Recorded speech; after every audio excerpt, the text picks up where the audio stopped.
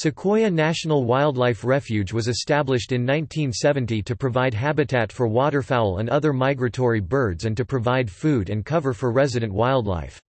It contains 20,800 acres (8,400 hectares) on the western edge of Robert S. Kerr Reservoir in 3 Oklahoma counties, Muskogee, Haskell and Sequoyah.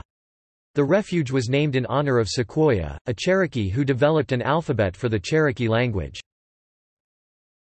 Topic description: The refuge's land includes grasslands, bottom lands, river bluffs, and hardwood forests. The refuge manages a cooperative farming project that raises wheat, corn and soybeans on 3,000 acres (1,200 hectares). Part of the crops are not harvested each year in order to attract more wildlife. Native animals include bobcat, muskrat, rabbit and deer. Hunting of geese, ducks and small game is allowed in certain areas and seasons.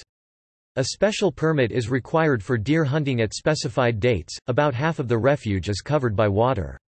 This attracts migratory birds such as mallards and snow geese. Fishing, primarily for bass, crappie and catfish, is allowed. The refuge has issued a list of 256 bird species that have been seen more than twice within its borders. Hence, this is a popular venue for bird watchers. A complete list of bird species can be seen on the U.S. Fish and Wildlife Service web page for Sequoyah National Wildlife Refuge, 2. Wildflowers in the refuge attract monarch butterflies during their annual migrations.